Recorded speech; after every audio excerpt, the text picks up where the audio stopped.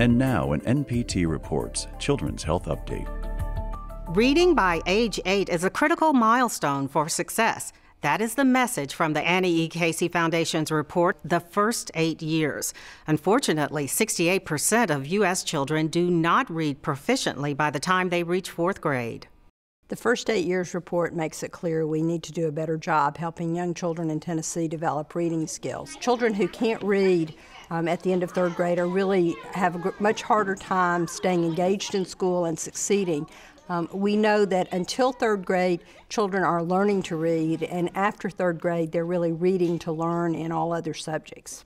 We know that literacy for young children really begins virtually before birth and certainly very early after birth. Parents should be reading to infants and talking to their infants. We know that children really learn as they babble and parents babble and talk back to their children. It's important for their cognitive development and also for their social and emotional development. No, what is it? Extra drink. What color is that